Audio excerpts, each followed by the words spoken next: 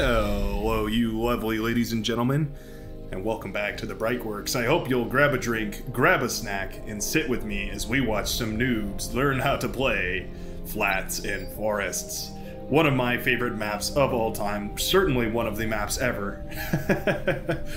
Everyone has feelings about this map. Some have good feelings, others have bad feelings, and if that doesn't just sum up the entire sphere of possible feelings, I don't know what does.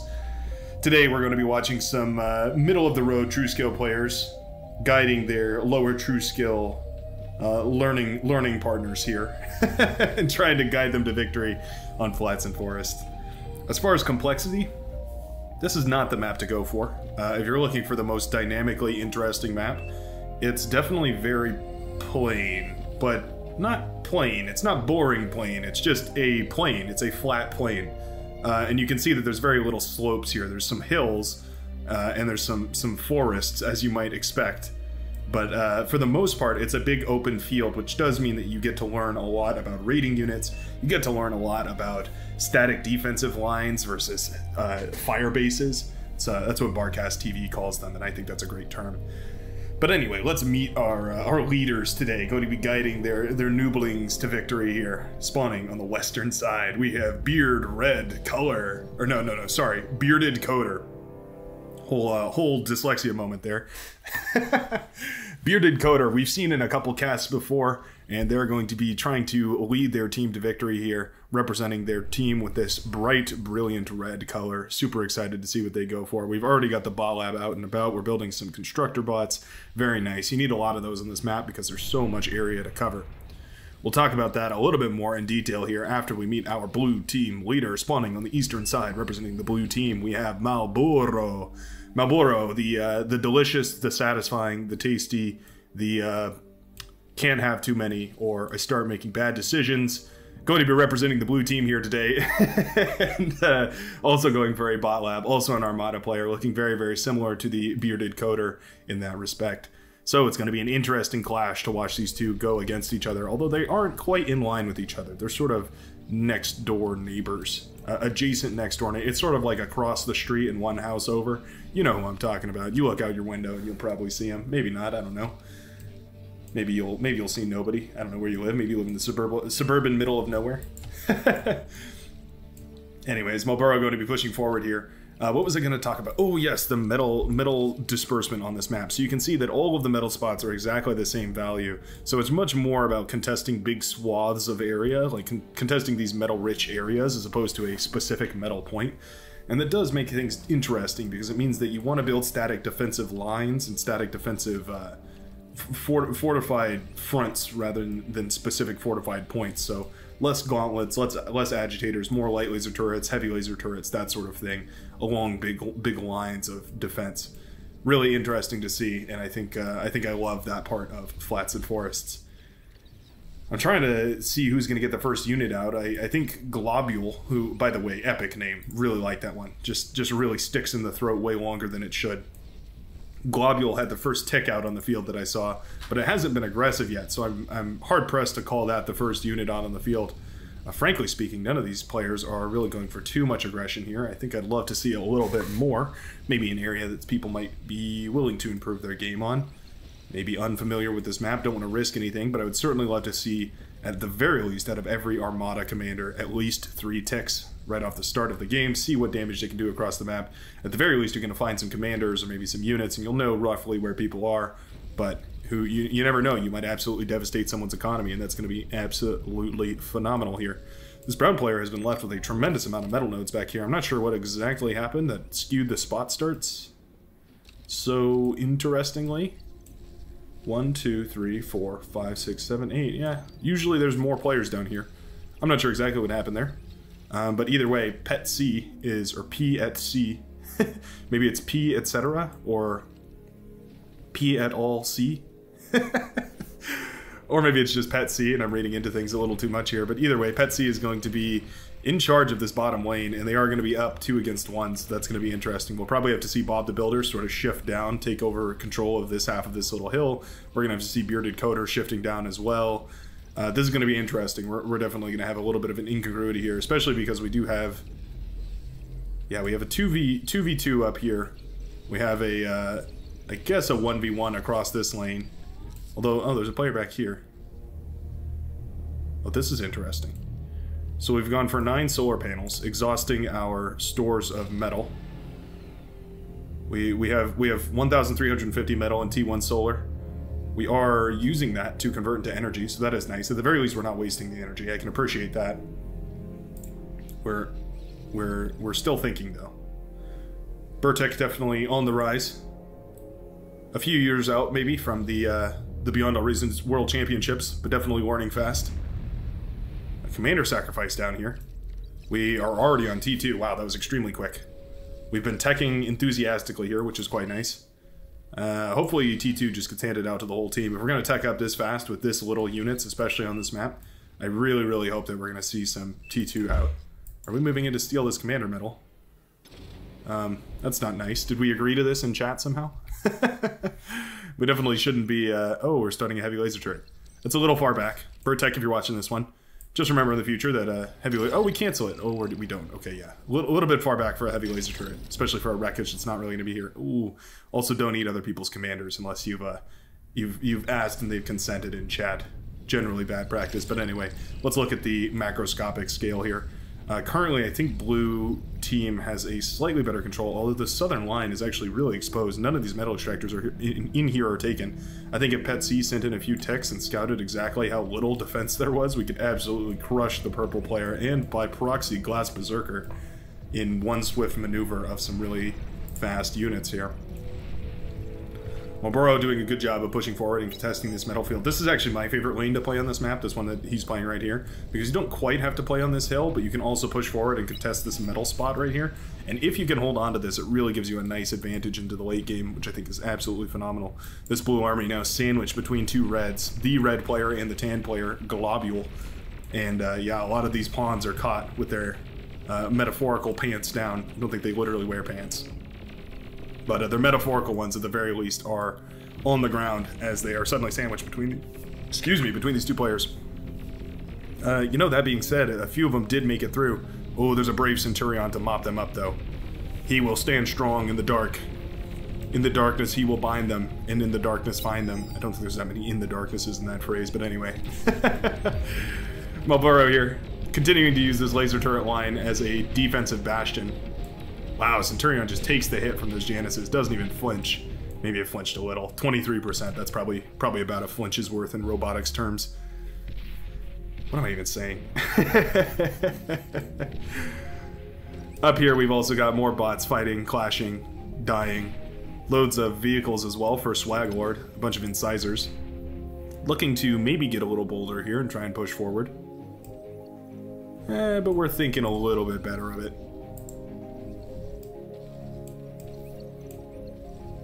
Yeah, the southern line, this could really be pushed in so much further than I think Pet C really realizes. Probably used to playing games where the players would push all the way out to this line on the forest. Not really aware that actually they could push so much further into this line here. Purple's expansion is really, really slow. We're building way too much defense and we're not focusing as much on expanding outwards as we should. We probably should bring the commander. If we're not going to sacrifice the commander, we should probably bring it forward. At the very least, we are handing out Tech 2 constructors, though I do notice that one was handed over. So that's really nicely done by Srovex here. Love to see that teamwork. Remember, if you get T2 out, you might as well hand it to your teammates because they're going to know how to use it. Why were we... What? I'm really confused about why this just... What just happened there? That was odd. Ban him? I'm really unsure of what Burtek is doing. I don't think destroying one mechs is call for a ban right away here. We'll have to keep our eyes out on Burtek and see what they're doing. But that was interesting. I'm not sure how that happened. Odd mistake. At the very least, they do not have any units out on the field, so they are making Bearded Coder and Globule work extra hard. Don't do this, folks. Make sure to get some units out on the field as quick as you can. If you're going to SimCity back here, you at the very least need to SimCity as efficiently as possible. There's actually a really good example here. In case, Burtek, you're watching this, just come back to your own replay here and study what the orange player is doing. I think this is probably what you're intending to do up here. This is just a slightly more refined build and you might learn a lot from that. But anyway, we'll move on.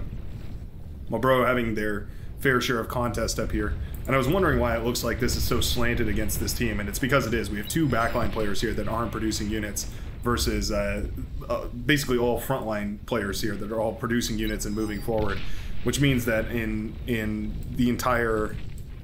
over the entire field of play, there are more players on the blue team than there are on the red team, which is why there's more breakthroughs for the blue team happening here, and why they generally have more of a lead. Pet C could definitely flip the tides of battle here by pushing on the purple player, who is the tech center for the blue team. Getting in here and starting to tear down a lot of this would be quite nice. We are going for a nice little tech advantage. We've almost finished our first fusion reactor. We are thinking about reclaiming our laboratory here. Turning that metal into something productive, which is really, really nice to see. We're going for the classic build, my favorite build. You build a fusion reactor, you build an energy converter, and then you build a fusion reactor. Now, usually what I would recommend is a fusion reactor, energy converter, 2 energy converters, another fusion reactor, 2 more energy converters, and then go into a fusion reactor. That's typically pretty good for balancing your economy out. It's going to work pretty well. At the very least, passively. That's kind of the ideal for when you want something that you don't really have to micromanage here.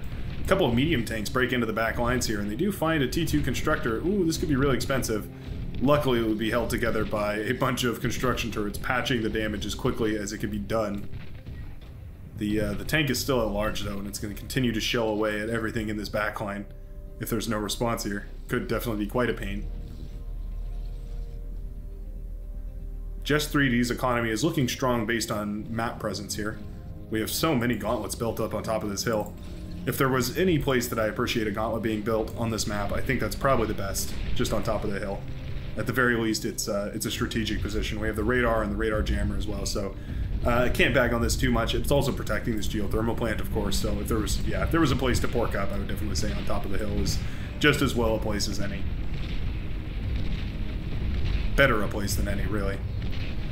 Centurions pumped out and pushed onto the front lines here. Going to be using their laser cannons on their arms in order to push some light through these tanks, try and shut them down. You ever think about that? That's literally what a laser is. It's just like light hitting things so hard that it evaporates them. Absolutely brutal. Think about like tattoo laser removal. Literally just like smacking the ink particles so hard that it literally evaporates them and breaks them into little pieces. Lasers are one hell of a drug. No, they're such an interesting technology. I really can't wait to see what we manage to use them for. Huge artillery falls over here. Not to be confused with Gravity Falls, although it was a great show. Yep, tanks are in front here. They're gonna make sure that this all stays clean, as well as some of these heavy laser turrets. A bit overkill for a bunch of ticks, but definitely gonna be great against these pawns. Melt these down into flashes of hot green laser. Definitely good against these rocket bots as well. A huge front is attempted here, a huge push anyways, but it does not go very well. It actually rebounds quite heavily, and most of these units are forced to back off. The tanks win this battle tremendously easily. Most of them still looking fine. A few scuffed up, but most of them are pretty healthy. So I think this push is going to be well in the green player's advantage here. Suddenly, a big push of blue Centurions have made it through the front lines, and they're going to start working their way backwards. Globule in a lot of trouble. Vertex economy is still struggling. We have so much metal tied up in T1 solar panels. They're going to have to learn to reclaim those, as well as the T1 vehicle lab. So much metal tied up in that as well. We do have gunships coming out here, which is quite nice to see. We are not stalling energy. We're actually just meeting our production, so that's really nice. We are starting to upgrade these metal extractors as well. That's really good to see. I would love to see a T2 being given to Globule here. They've been an economic disadvantage this entire time because of the dual teching back here. So I think I would absolutely love to see it. Yeah, they put it pretty kindly there. I'll just let you read that so I don't have to say it out loud and YouTube doesn't flag me for profanity. We've got wasps in the air here trying to shoot down these Centurion for what it's worth rather. Doing a good job. Yeah, melting down the Centurion, pretty good option here. Centurion can technically fire back, but it's barely anything against the Wasp armor plating here. And yeah, so those are mopped up quite nicely. Strovex says coming front, and indeed they are, and we've also got T2 unit production up and running. Wow, we did finish that advanced fusion reactor, so we are starting up energy production aplenty. Their team needs it. Yeah, a lot of these players are not stalling on energy, so this energy is going to good hands. It's going to help everyone start to spend their metal and convert that energy into usable metal. Excited to see how this works out here. I don't think we usually see a lot of teching happening on this map, so it is interesting. I do like to see some change of pace here.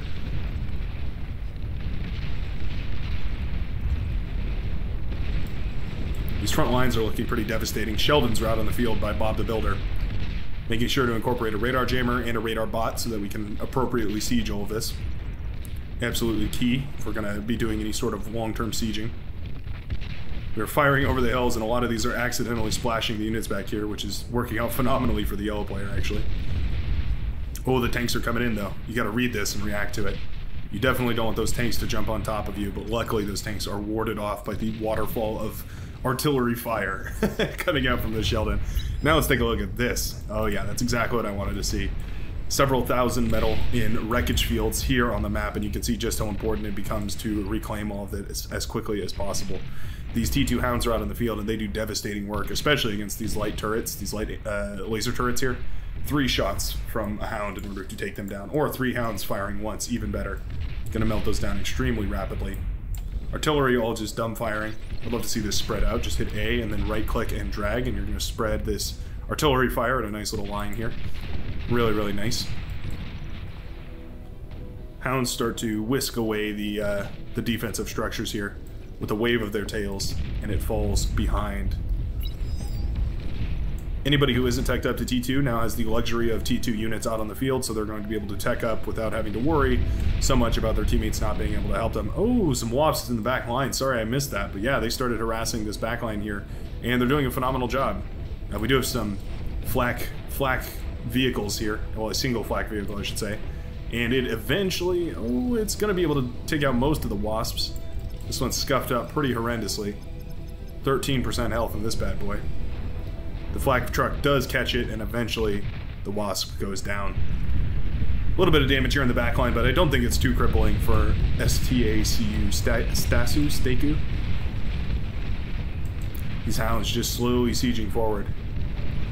It's absolutely the right decision to include a radar and a radar jammer bot. I can never remember why, for specifically whenever I play with them, I always forget to include those. It really does make these so much more effective, and I always forget to include those radar and radar jammer bot. Really something I need to improve on in my own game. Pet C is suddenly in a lot of trouble here. Commander has an interesting queue of buildings, and it is found by the Hounds here. Commander's going to be in a lot of trouble, though. These Hounds, they pack quite a punch. Every volley taken off, maybe 25% health off this Commander. Commander doesn't care. He's just shrugging along. And eventually the Commander does go down, leaving a nice little crater where once it stood. Are we on the new comm update, by the way? We are on the new comm update. So this is the one where Commanders have a little bit more health. Their D-gun doesn't affect other Commanders, and they're a little bit tankier. They're resistant to light laser turrets now. Go check out my video. There's a whole video out. You can go check that out. Spent way too long editing that one together. So let me know how you feel about that. These Hounds are becoming really devastating in the bottom line, as well as these tanks. This was actually a great move from the Glass Berserker here, sending some tanks down. This is what I would call an opportunity path, where you send something along a path that somebody else has opened up in order to continue the harassment here. Very nicely done, seeing that open up and then moving the tanks in to continue the aggression down here. Very nicely done. Good teamwork from these two players, showing us what's really possible here. Lighting up a whole bunch of these energy converters, so much of this T1 solar panels. Thank goodness that these are being destroyed. My heart is never happier than watching T1 solar panels getting absolutely eviscerated. Wasps are up in the air, and they're actually pretty good at taking down these tanks. They do fire a AoE rocket that can do damage in a little area, so they can actually shut down big clusters of tanks like this pretty easily. But yeah, this is really the problem. These Hounds have made it well into the back line here, and they're causing quite a ruckus. Blowing up energy converters, laying down a lot of damage on a fusion reactor here, but I don't think they're going to get it. Oh, are they going to get the windmills? They do... they get a few of the windmills, but definitely not as bad as it could have been. Another huge wave of hounds is building here. We've got tons and tons of them streaming out to the front line, as well as some radar and radar jammer bots. We are ecoing up a plenty as well, so this is really nice. The purple player essentially went uncontested, and it all goes back to these two players that were teching up north, because you can see that this player down south, Pet C, had to contest with basically two fronts at once here. This light green player and the purple player. And because of that, they really didn't have time to focus on pushing in the purple player, and so the purple player was unpunished because of the tech decision for the players up here. Burtik, a little bit confused. I don't know why they're not producing units. It's actually kind of odd. Must be extremely new to the game. Like, just picked it up. Somehow they have a 17 true skill. I'm not really sure about that.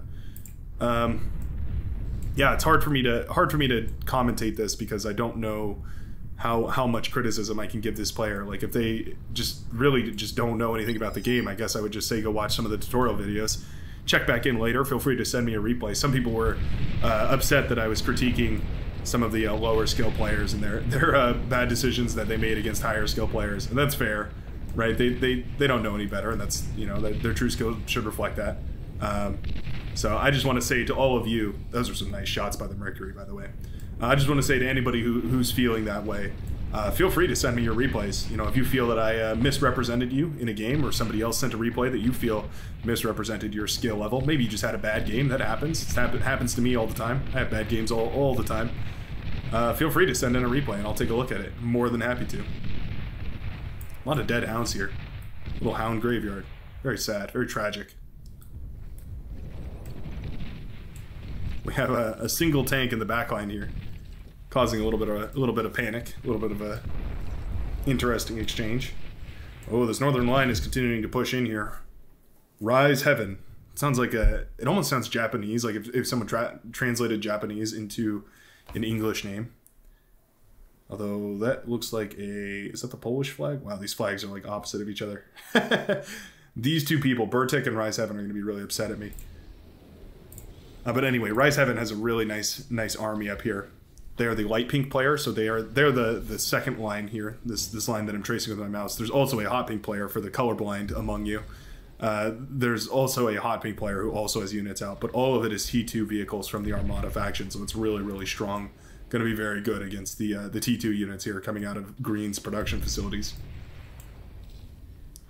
The Great Wall, built by Blue. One wall made out of dragon's teeth, the other wall made out of centurions. I do like the centurions a bit more. They can fire back. You know, it's one thing to climb a wall that's just a wall, but it's another to climb a wall that's blasting you with high energy blasts of photon radiation. Ambassador firing missiles at a commander. That's an interesting interaction. We don't see that very often. Things have suddenly slowed down quite a bit. Nice and calm. I'd love to have some music going. Can we get a little music track? Fading Hope of Victory. Boy, that's a dismal sound name. That's a really doesn't invoke images of success and victory and a reason to fight. We are getting into those numbers of Sheldons here from the yellow player, Mr. Bob the Builder.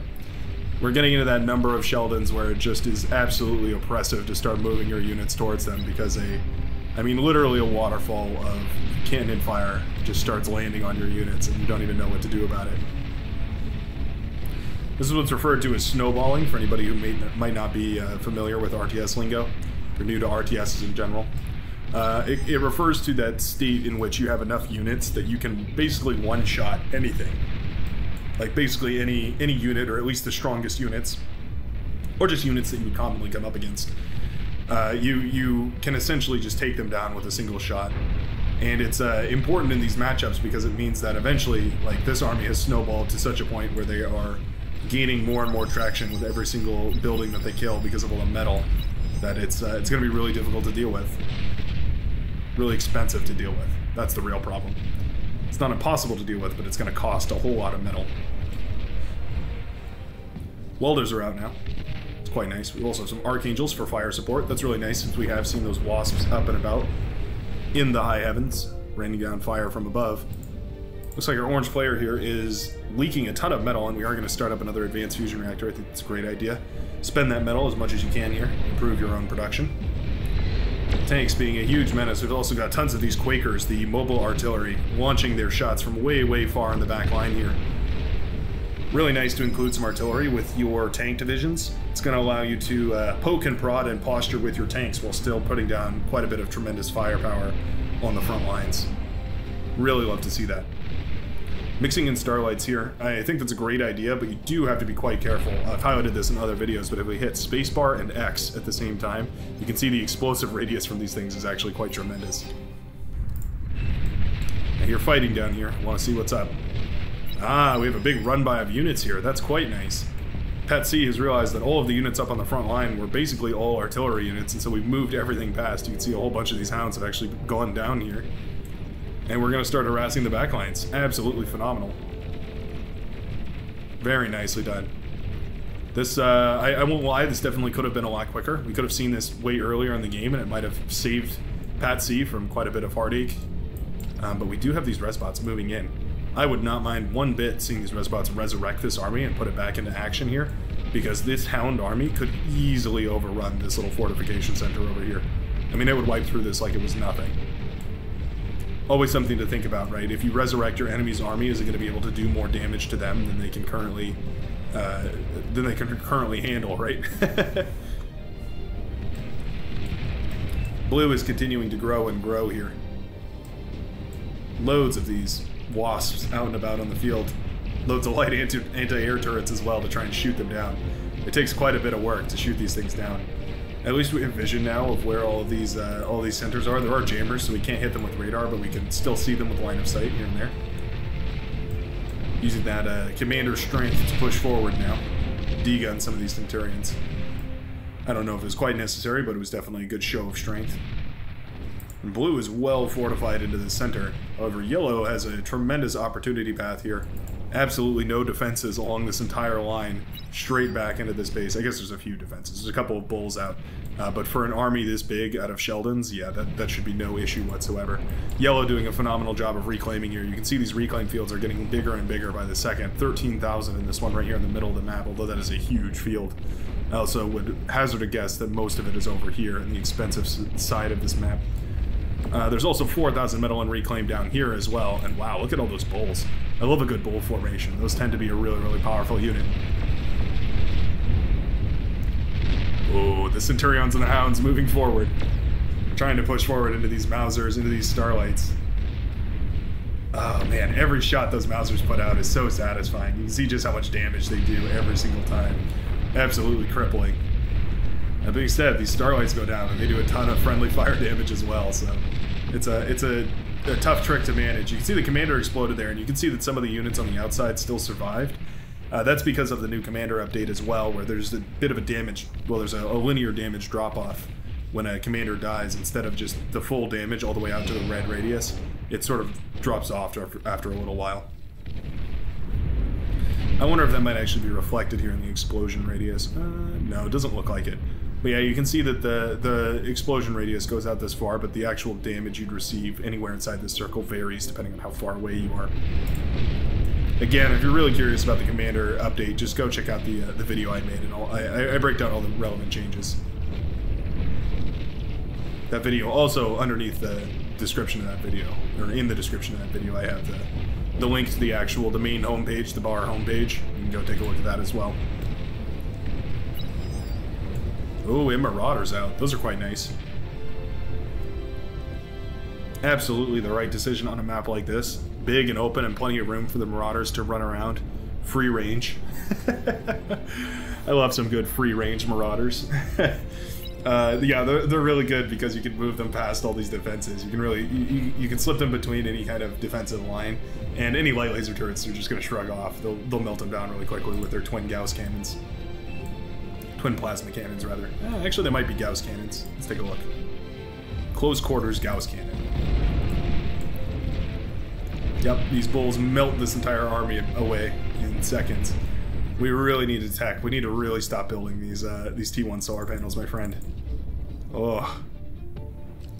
So that's the cost of at least one fusion reactor, and then a little more. That's like a fusion reactor and a couple of energy converters in T1 solar panels. Why not go for the advanced ones, right? Like, it's way more production, less than half the cost.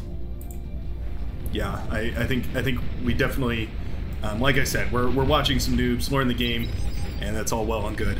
So just some notes for everybody who's picking things up. T1 solar panels are your enemy unless you're playing on a no wind map, and even then they should still be your enemy. You should look at those advanced solar panels a whole lot sooner. Marauders are sent up north to deal with this push here. Marauders not the best against the big cluster of units though. They're definitely much better as like a run-by unit. I think I'd like to see a Razorback, maybe a Vanguard, something to that respect, capable of taking a hit and dealing one just as well. Tigers here on the front line. The Bulls beat the Bulls beat the Tigers. Sounds like a NFL draft. The Bulls do beat the Tigers though. They're much tankier. You can see 950 metal to build a bull versus that Tiger died. Well, can we have another one so I can highlight this for people? I'll just show you in here. 665. So about 2/3 the price for a Tiger. But this explains why there's so few units. We're actually teching upwards here. So the advanced fusion reactor comes online, means we have plenty of energy to spare, and our production is going to skyrocket. I would love to see some Zars brought out. Maybe a bunch more Tigers is never the wrong decision here. Just go for 100 of them. Why not? We do have some fat boys here actually pushing forward the front line, making sure to lob that huge projectile. Let me know how you feel about this, but whenever I see a fat boy fire, I always feel like it's kind of spitting on me. And it just lobs that massive projectile. Ugh. Disgusting. But you love it. You love to see it. Love to see it on the front lines. Absolutely beautiful. If that's what it takes to win the war, god damn it, I guess it's what it takes. Dragon decides to be a pacifist here. Nope, it picks up its laser cannons and it gets to work. I'm gonna start carving away a lot of these units here. Blast down the Archangel first, very nicely done. Yeah, get that anti-air out of the way. Oh, and then take a little breather. Fighting is hard. I don't blame you. Fighters get free reign over this thing, and eventually it will get blasted down to the ground. Our orange player back here is going mainly for economy. We are still growing the economy, which is quite nice. We're actually behind on energy converters of all things. I think with 3 of these we could do 4, 8, 12. And we currently have... Oh, we have 11 actually. I didn't see these ones up here. Didn't see those until they were highlighted. So actually we're looking pretty good on energy converters. Especially considering we need energy to produce units as well. So yeah, actually looking really nice on Orange's part. Looks like Bertic decided to leave the game. Globule has instead taken over. I'd love to see Globule just reclaiming all of this. This is, I mean... This is a good 7,800 metal that could be turned into an advanced fusion reactor and a bunch of energy converters and all sorts of stuff. Might be a whole lot more effective here. Likewise down here, I'd love to see some advanced economy coming out, a tech transition, something, anything. Your next door neighbor is already on T3 units and we're streaming those out in mass, so I think it's about time to look into an investment into higher tier units. I'm going to speed the game up here a little bit as the front lines are drawn, and they have been drawn for a little while. This sort of fortified center from blue has been completely crippled here. We are stepping up to T2 units though. We have Centurions coming out, and we have the T2 units queued out as well. A bunch of gunslingers, interestingly enough. Ambassadors here to lay down the law. Negotiate negotiate by force, as it were.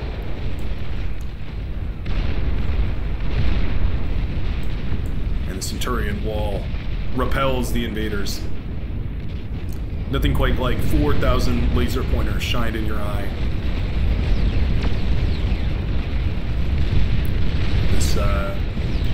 This poor Titan under quite a bit of stress here. The Bulls coming in from an excellent angle here, sweeping up the side of this engagement. A little bit more spread out than the enemy, but that's really all it takes to get that nice AoE spread on these units, and this is really nicely done. Also driving right under the Shiva and forcing them to fire on themselves. Really potent tactic. Shiva are not afraid of friendly fire. At the very least, they're much less afraid than other units, and so they're very prone to shooting at their own legs and causing a tremendous amount of damage. At this point, tons of ticks are running by the bottom lane here. Purple has realized that there's actually no defense for light units down here, and so all the ticks stream by, and they're going to start moving up the map here. There's actually no defense for yellow either, so this might start being really, really problematic for the entire red team. Titan's still looking really healthy.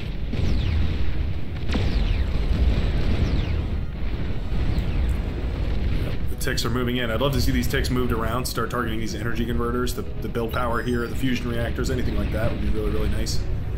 We have a light laser turret over here. That's what's stopping the tick flow at the moment. Oh, if the Shiva comes out, it might fire a rocket or a projectile or something and accidentally hit all these construction turrets. That'd be really unfortunate for the yellow player. Yeah, I'm really liking this tick stream. I think this was brought out at just the right time here.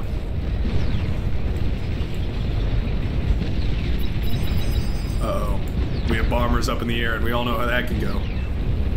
Those bombers are real prone to hitting their own structures from here and there. Advanced fusion reactor is almost up. I'm almost scared to see this thing finish because it's like a ticking time bomb. Yeah, indeed, the bombers start bombing friendly facilities. Fiend's also accidentally shooting at friendly facilities because they're trying to kill these ticks. That's really the superpower of the tick, is confusing enemy targeting systems. And the bombers, which are set on a patrol path, are now going to start eviscerating enemy bases, or friendly bases rather, that the ticks happen to be nearby.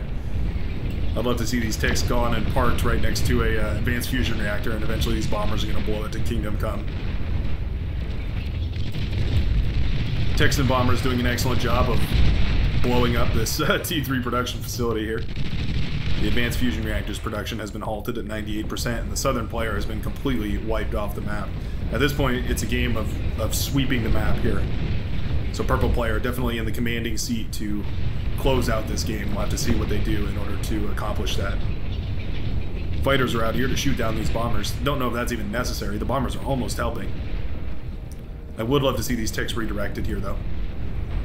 Force them to go in a better direction. They could definitely run by through the back here and up into the production facilities. Unfortunate that we're just going to keep routing in this direction. I wonder if we're producing other stuff. Oh, we're producing nuclear bombers. Wow. Okay. Not the choice that I expected, actually, but definitely very potent, very powerful, and if you know that your Air Force has already done devastating damage to theirs, you might as well bring in a bomber. Why not? Medium tanks and bulls both working in tandem to tear down the remaining production here for the yellow player. Fusion reactors light up like the night sky on 4th of July, and all is looking very, very well for the blue team. Titan has stalled on APM here, unfortunately. I think if that were to continue moving, it would be devastating, especially to all of these welders over here. Titan still has plenty of health, 71% health. Oh, Titans have a passive regeneration. I didn't know that. Interesting. This Titan, as well as some Marauders, making very light work of a line of defensive turrets here. Very, very good to see. Persecutor giving it its all, but its all is only about 1% per shot. Not much at all. Advanced fusion reactor in a little bit of trouble. Some bulls do make it into the back line and they start firing on it. Luckily there's some wasps to clean that up. Oh, now this is dangerous. We do have the sharpshooters out and about, and if these can get a couple of shots off on that fusion reactor, it's going to be long gone. Wasps are hungry to blow up these sharpshooters. I think that's absolutely the right decision. Prioritize these if you can. Melting down the bulls, also a good decision here. Luckily for the red team, I think we have enough air superiority here to keep all of this at bay. I know the purple player does have an air force, so I'd love to see those moved in at this point. These are all gunships, so there's no gunships and flying fortresses, I guess. So there's no anti-air. Or rather, well, yeah, no anti-air. We've got Archangels out to shoot down a lot of this stuff as well, but they're being melted by these gunships just as well. And eventually a lot of these are going to go down.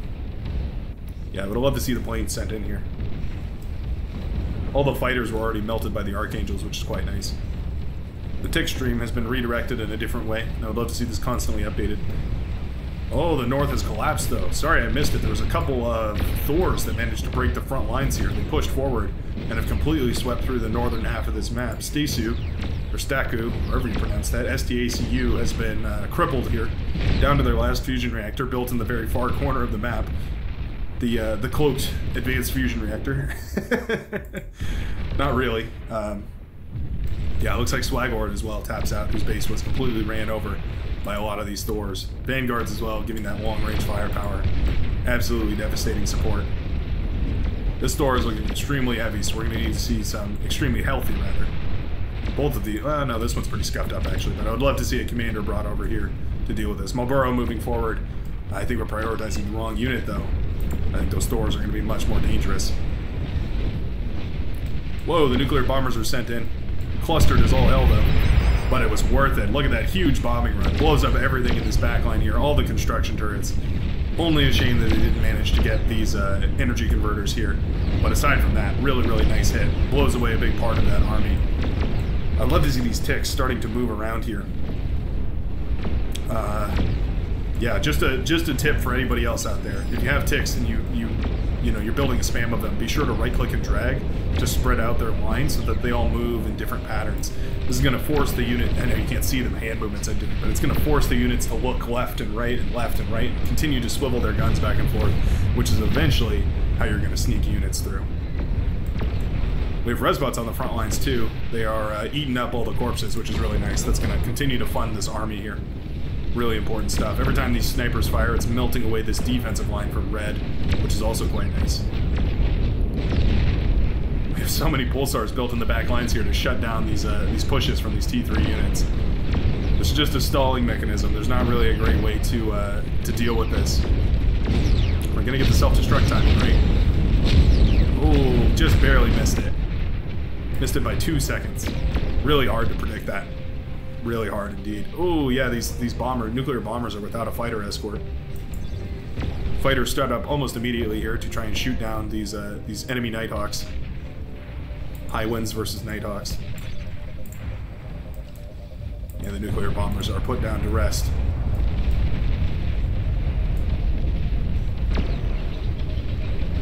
Juno here to do 1% damage to all these windmills. It's odd that the Juno does that. I'm not quite sure why it does. Some function of the way that it works. Maybe if there's any devs that watch this, you can let me know why the Juno does what it does. Very, very odd structure. I think definitely if there was a petition for a redesign, the Juno should be at the top of the list. Not that I think the Juno is is bad. I think it just needs to look differently. Wow, Marlboro's base completely blown apart here by a Razorback accompanied by Bulls. That is such a dangerous army. Those Razorbacks are devastating. Meanwhile, up north here, we have more Thors being blown apart. D-Gun finally goes down, but at what cost? Everything has already been lost. We have a full swing situation here. The whole map has swung. The north has crushed the north, and the south has crushed the south. This is a base race, folks. We're in it to win it here. Tons of nukes launched. 1, 2, 3, 4, 5, 6 nukes are out. And it looks like we do not have the anti-nuke capabilities to keep those from hitting our base. And boom! There goes all those facilities from red. Absolutely excellent. Wonderful play from Strobex here, wiping away the red player. Red is out, yeah, I don't think you're wrong about that. I think you called it perfectly. We were starting a Ragnarok here, but it looks like unfortunately it stalled our unit production to a point. We do not have a response to these units in our backline now. At this point, Purple needs to look at this and realize, oh crap, things are starting to look dire here. Need to start working as fast as I can. These nukes are retargeted here. They are all grouped to the same spot, which is absolutely the right idea. 3 nukes are fired, 4 nukes are fired. Yeah, it looks like they weren't all synced up, which is unfortunate. Because of that, none of the nukes are going to penetrate here, but it does start to drain the anti-nuke chambers, which is really important. You can see this one's down to 7. There was another one back here somewhere. Where did it go? Right here. There you can see it, down to 9. So eventually we are going to pierce this anti-nuke shield. This one here is also quite nice, contributing 1. Yeah, this is a pretty tough one to call. Both teams now completely crippled, but still clinging to the last remaining bits of their economy here. There's not as much economy as I'd like to see in this back player for the light pink player here. I think the economy for orange is really good though, and we do have a bunch of these wasps coming out, wasps and dragons and all sorts of good stuff.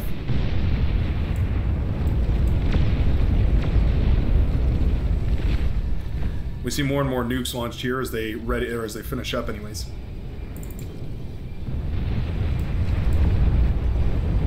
Line of Razorbacks to stop this Vanguard push. Vanguard getting real bold. That's not going to work, as the Vanguard is shut down. There's another one pushing forward over here. That can be quite dangerous. We don't have a response. More nukes coming out here. It's triggering the production of some anti-nuke bots, actually. That's quite nice. Going to start thickening our anti-nuke shield. We are down to, let's call it 4 in that one and 10 in this one. So we've still got quite a lot of work to do here. These Razorbacks get jumped on by a bunch of bulls, and all of these are clustered, so that AoE effect is really kicking in, and you can see just how quickly every one of those pink tanks there completely melted. I'd love to see this army swing around and surround this Titan. If the Razorbacks get us around on a Titan, they can absolutely melt that thing down super, super quickly. Surround damage is insane. Almost doubling your effective damage. It can be really, really, really powerful. I think Resbots is also the next thing that we want to go for here. We can resurrect these, oh, here we've got one here. He's got the right idea. Clear that, and we'll just take a look here. Carefully now, he's a hero. It's the old Spider-Man. The ticks appear to be making slow but steady progress. Sniper is getting one shot at a time off. Wow, that blasted it down from, I think it was 57 down to 7%. Incredible. These sharpshooters are so powerful. That is basically the last of Red's facilities here, wiped off the face of the map. At this point, I would love to see these ticks spread out across the map, and then charted all the way into this back corner. I think that would be really, really nice.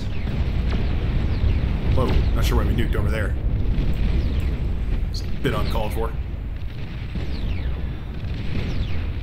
This Titan kiting a huge contingent of bulls and T1 tanks and all sorts of stuff. You can see that cannon fire is absolutely overwhelming though. Eventually this Titan does hit the floor.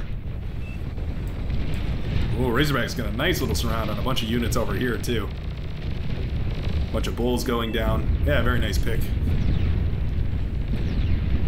This is exactly what we need. We need to start sending units around the map as sort of scouting parties, but also as little aggression parties.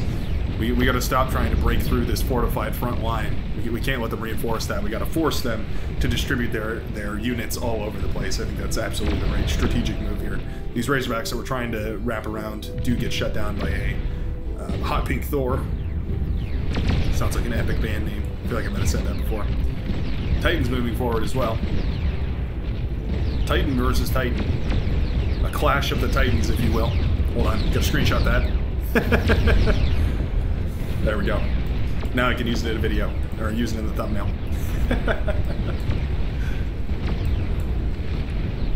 Fighters are out and about, and they're starting to shoot down a lot of these gunships here. It's nice to see. Orange has enough production to keep up with the fighter production here from Purple.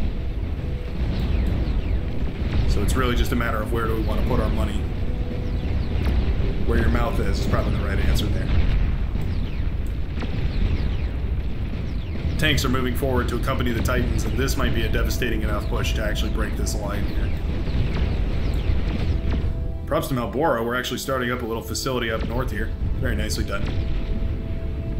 Just hiding in our little corner, doing the best that we can. Really nice to see.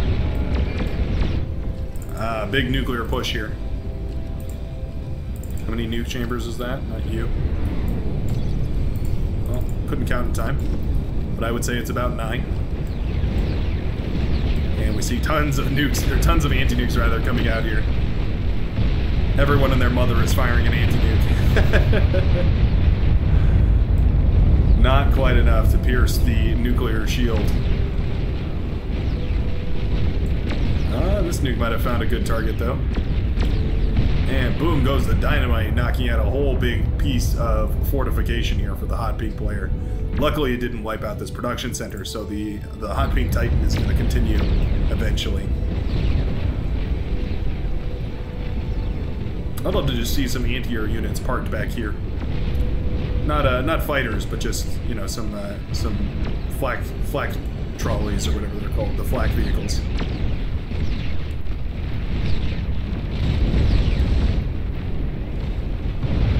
Whoa! Tons of nukes right here on this front line. I would have loved to see those spread out a little bit, but at the very least, we're going to make a nice little hole in the ground right over here. Yep, one more for good measure. There we go. Now we know it's dead. Just to be safe. I think we had an anti-nuke over here at one point, but it was thoroughly shot to pieces. The shield does go down. It means that this pulsar is going to be exposed.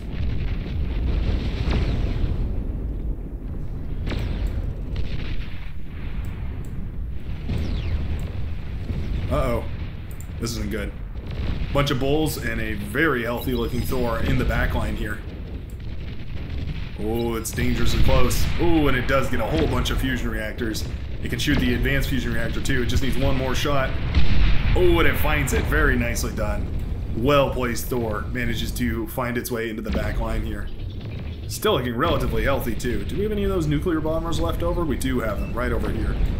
Love to see those brought in to deal with this Thor. That would be a tremendous option here. Pulsar will finally deal with that, but that is just one more player down the drain here. Purple and light green are looking pretty desperate. We need to start seeing some units come out and about here. Marlboro moving forward with the commander. D-guns a couple of construction bots. And we are starting up our own production facilities here. We have tons of these res bots here. I'm not sure what our plan is, but I would love to see him start to res up this advanced fusion reactor, maybe. And we're going to res together this T2 bot lab here. Very nicely done. So you can see when these are damaged, well, you can only see it for a second there. It was costing a bunch of metal to put the metal back into this, but once you have that done, it only costs energy to resurrect the thing. Now we get the T2 lab up. We're going to start upgrading to T2. Very nicely done by Marlboro, as well as Just 3D for keeping in this game, continuing the pressure, continuing to scale as well as they can.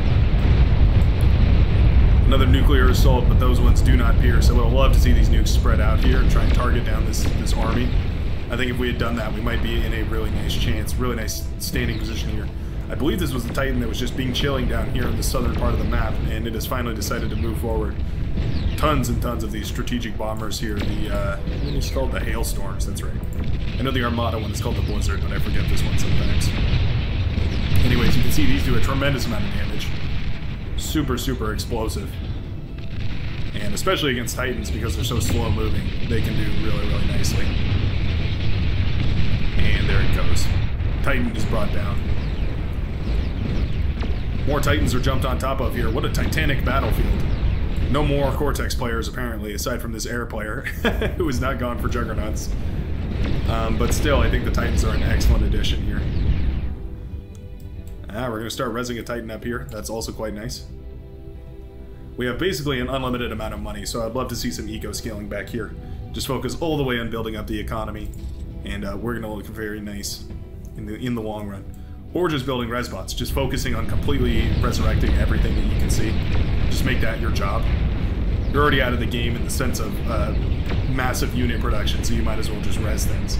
If you notice that your tick line is not working, please adjust it. That's the one thing that I have to complain about here for Strovex, is I would love to see this tech line spread out like this, and then queued, and then just shift queued into the back of the enemy's base. Then you're going to be probing from many more angles. It's going to force the enemy to react a lot more dynamically here. Snipers firing on this Titan, blasting it down by a couple percent every shot. What a powerful bot. Can absolutely melt away Titans. And down it goes. Shooting away a lot of these bulls too, showing us just how powerful those Titans can be. More and more nukes coming out here. Oh, I think he's made it. A nuke slips through, two of them slip through, and they managed to wipe out all of Hot Pink's production. Ooh, actually, wow, just barely some of these advanced fusion reactors survive. 2%, 5%, 7% on those fusion reactors. Good God, what a nuclear devastation. Bearded Coder says, oh, that is a thing. Tons of bulls here to repel all these T1 bots. This army looked really menacing on the macro scale, but it's actually just a lot of T1 bots. These fat boys are much more menacing. They can certainly lay out quite a lot of firepower, but I like the sharpshooter's chances against them. They can shoot from a whole lot further, and if these units work together, can definitely get some really good work done. A nuke comes out here. Oh, are we aiming for this army? Oh, that would be so nice if this can connect. I think we're gonna get it. And boom, go the fat boys. All of them are scuffed up. Wow, look at all those. Reduced to barely any health left. Really, really nicely done. I love to see that. Now, the fat boys have the range advantage on these bulls, right? So they're gonna get the first volley. But if the bulls can jump on top of these fat boys before they can fire too many times, it's gonna be absolutely game over for the fat boys. Oh, the bulls stop though. Oh no. Oh, that's so unfortunate. Took 15 nukes. We're up to 10. Maybe there's a few I don't see.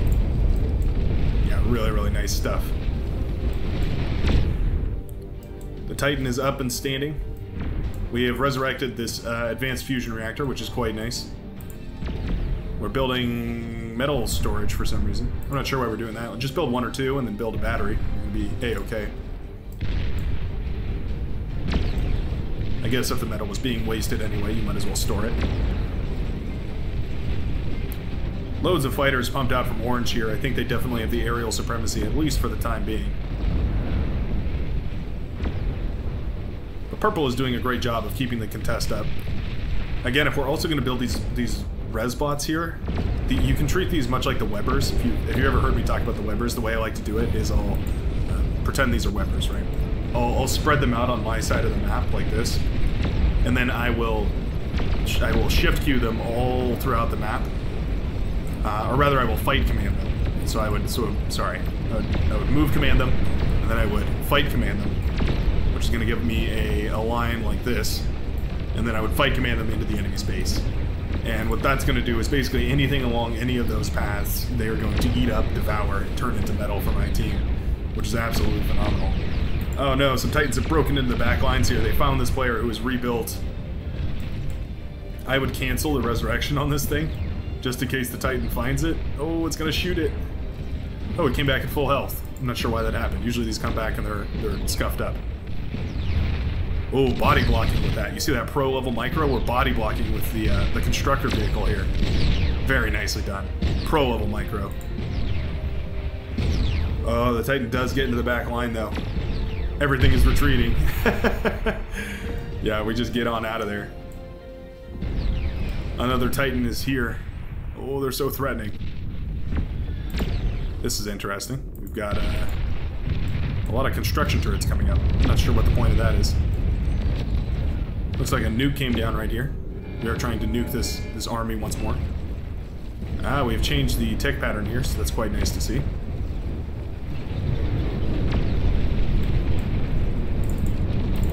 Are we going to be able to nuke again? We've got quite a lot of anti-nukes here. Yep, I think we've got enough anti-nukes in the air to deal with all of this. Oh, it might be close. Oh, it was close. I think maybe 1 or 2 more, and that might have actually gotten through. That was really dangerously close there. Everywhere relevant I can see is basically completely covered by a anti-nuke of some sort. Ah, poor Jess 3D. What did they do wrong? That hurts. That hurts real bad. Well, you can start rebuilding, but it feels pretty late at this point. As far as end conditions go, we are finally seeing a bit of spam coming out of the hot pink player here. Aside from that, though, we also have a ton of fighters moving forward. These fighters are grouped up, though. A single Mercury shot might be absolutely devastating to these. If they dip into this radius here. Oh yeah, those Mercuries. You gotta be really careful. Any one of these clusters of 5 or 6 of these little bots here could be really dangerous. Wow, we are sick and tired of this army posturing in the middle of the map. Ooh, we wipe it off the face of the map. Those were clustered so close together. Again, I would really love to see them spread out, but who can hardly not adore the nuclear devastation there? sending a huge army up north. I think this is absolutely the right move. Start moving units around the map in interesting patterns. Don't focus so much on one spot. We're turtling up like crazy here. Just building a ton of landmines, ton of these pop-up plasma turrets here. Whatever we can.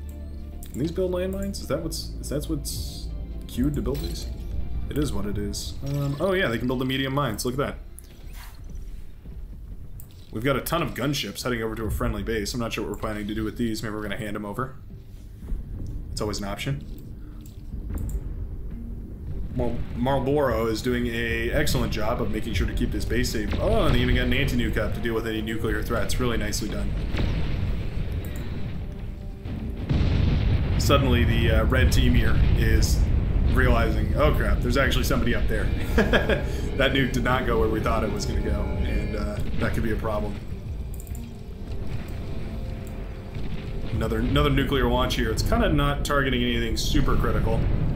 Although it would be really nice if they could wipe away any defenses on this front line here.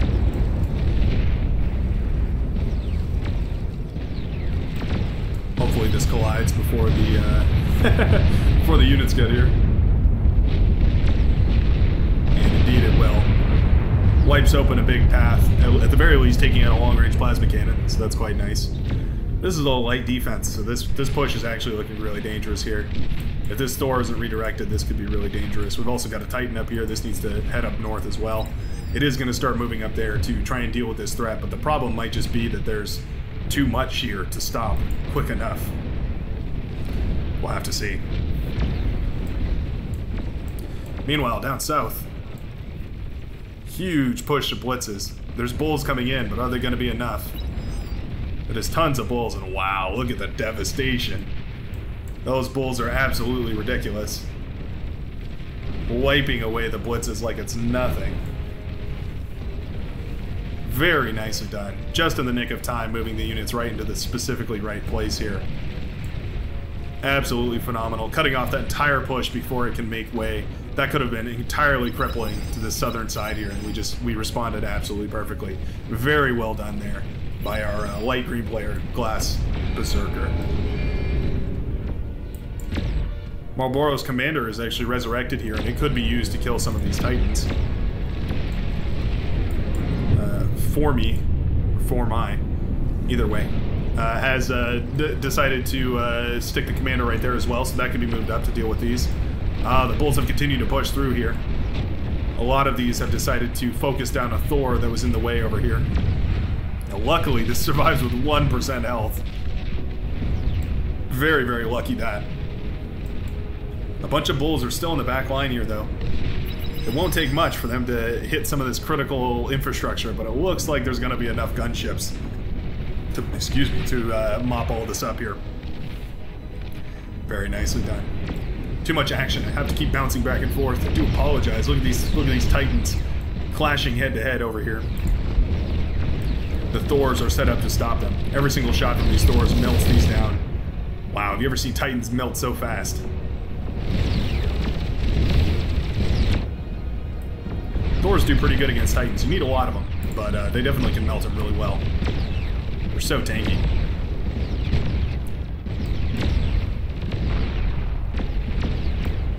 Pulsars everywhere we go. Melting down these Titans. Most of them are dead, but there's still a few left remaining. This Pulsar is doing good work trying to beam this one down as well as it can here. Several % off with every attack that it does. Gunships as well, being a nuisance here, and eventually the Titan does go down. Likewise over here, this Titan is stopped, and that is a lot of metal left out on the field. I would love to see some Resbots picking all these up. You can already see him working hard here. Yeah, get those units back up, and you're going to have a phenomenal time. Whoa, look at that. All those scouting planes taken out by just a few of these Mercury missiles. Uh-oh. Oh, this is not good. Oh, this is so not good.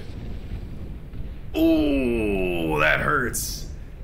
Melithorn's entire gunship army is queued to the same spot. He doesn't realize those Mercury missiles. Oh no. As soon as this charges, it's going to be devastation right here. Oh, come on, fire at these. Oh no. All those gunships are down. That hurts so badly. Those gunships were all that they had as far as a quick response team went for dealing with any kind of unit pressure. Oh, that hurts so much. Got a gantry going again, bottom left corner. Trying to dissuade the army from going over there. Some sort of a mental warfare here. Look at this economy center. Holy crap, we can't even produce fast enough. Production, production, production. Build some more T2 labs, build some more T1 labs. Remember, if you have so much production, ooh, that was a nice hit. That does wipe away Swaroy's T3 unit production, so that's going to be expensive to replace. If you're hitting a big E-waste problem here where you can't even spend all the resources that you have, consider upgrading these spam factories to T2. Get some Webbers out on the field, get some Sprinters out on the field. Always remember that there are more expensive options that are just all around better. And if you're wasting the metal anyways, you might as well waste it on something effective. Or slightly more effective. Loads of gunships out now. They're here and they're ready to party. Blasting down these Titans with great efficiency. We don't see Roughnecks all too often, but I guess when you use them in the right context, they can be quite powerful. Quite powerful indeed. Marlboro has done an excellent job of clawing back into this game. We were already up to multiple advanced fusion reactors. We've got the Commander, we've got Wolves, we've got all of these pop-up plasma artillery here. Walls of units, all sorts of good stuff. Really, really nicely done. Just as well Just 3D for sticking into this game, resurrecting as much as we can, and making sure to claw out as much value as we possibly can from this map here. I just noticed the floor outside is lava, by the way. That's quite interesting. Hadn't noticed that before. I wonder if the lobby had the command set to turn all the ocean to lava. Oh, Titan moving forward here. Wow, that's a lot of bulwarks, though. I'd be surprised if this many bulwarks doesn't blast this down almost immediately. 3 shots, we're down to 85%. Yeah, this should be light work for this much static defense. Titan stands bold. It's probably going to burst down a lot of it, though. Well, by a lot of it, I mean one of it. Getting 1 bulwark per Titan, I mean, eventually you're going to trade there, but not ideally the trade that you're looking for. Ooh, lots of Thors moving forward here. They're getting into a formation. These could definitely be really devastating. Strovex asking for a Cortex constructor. I wonder if we're going to go for Juggernauts. I think that's an absolutely wonderful idea here.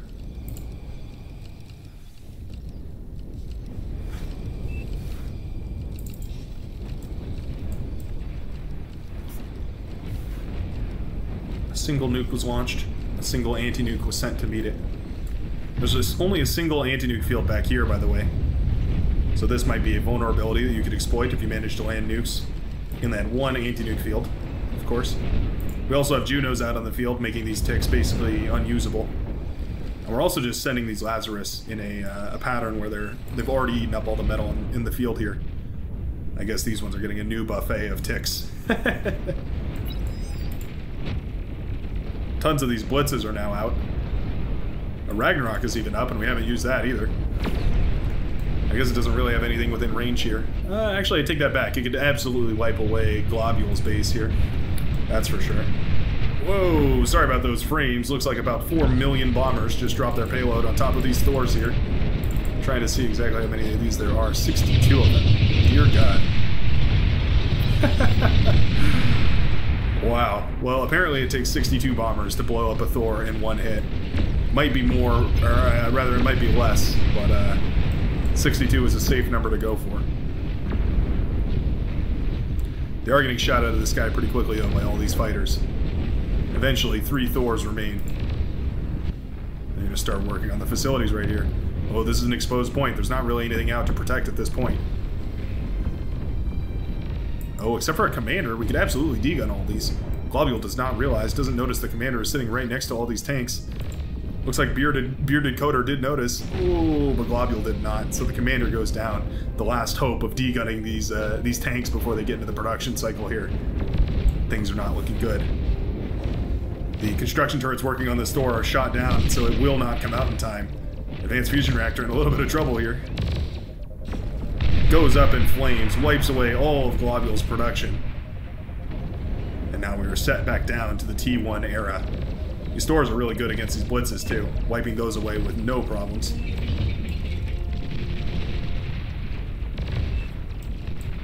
Globule in a whole lot of trouble. Really liking the airplay here from the purple player. Looks like this Ragnarok is finally doing some work. Working on taking down some of the stuff over here. It appears to just be auto-firing on whatever it can in range. Cannon range. Look at that. Yeah, these stores. Absolutely devastating back here. And the economy growth has not been anywhere near what Skorex has, or Srovex, sorry, has been able to achieve back here. You can see just how many advanced fusion reactors that we built back here, as well as these advanced energy converters. The nukes were thinking about launching. Or did they launch already? No, I don't think they've launched already. I think they were thinking about launching already. This game was pain. The blue army marches forward. Do we have enough to deal with this? I mean, there's tons of T3 units out, but you need a huge array of them, right? Thors are really good because they have that spread out attack. But when you have this many bulls, they really can melt stuff down so quickly. Indirect fire weapons, so they can all fire over the top of each other, which makes them really effective even when they're clustered up like this. A lot of anti-air is being taken down here in this push as well, and it looks like after seeing Blue's army, they decide that it's not worth it. Oh, a nuke goes down right here as well. Did they get the commander, or did they forfeit? Oh, it might have been a commander snipe, actually. Wow, really nicely done.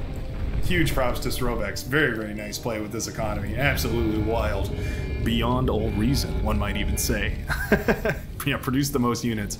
Let's see, 100,000 million. 348 million resources. 3.48. Wow. That is a lot. And yeah, you can see the eco scaling miles and miles above every single other player in this game. Surprisingly, look at Blue managing to actually claw themselves back up into this game. Really nicely done. Thank you so much for watching. This was quite a long one, and I hope you enjoyed. I hope you'll share this one around. Hope you got a good kick out of it, and I will see you in the next video.